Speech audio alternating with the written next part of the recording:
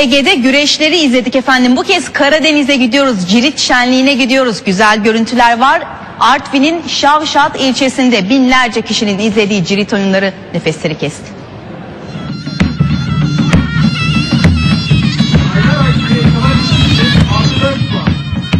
Artvin'de Turizm Haftası etkinlikleri geçen yıl sakin şehir seçilen Şavşat ilçesinde düzenlendi. Geçmişte Anadolu'nun hemen her köşesinde oynanan atasporu cirit büyük ilgi gördü.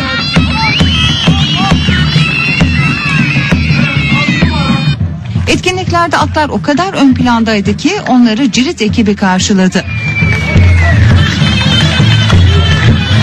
Etkinliğe katılanlar soğuk ve yağmurlu havaya aldırmadan doyasıya eğlendi. Soğuk ama gibi şeyleri çok özlemiş, gelenekleri çok güzel oldu. Çok sağ olun.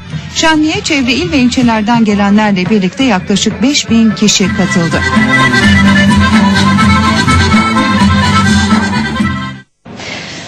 Bu güzel görüntülerle bültenimizin de sonuna gelmiş olduk.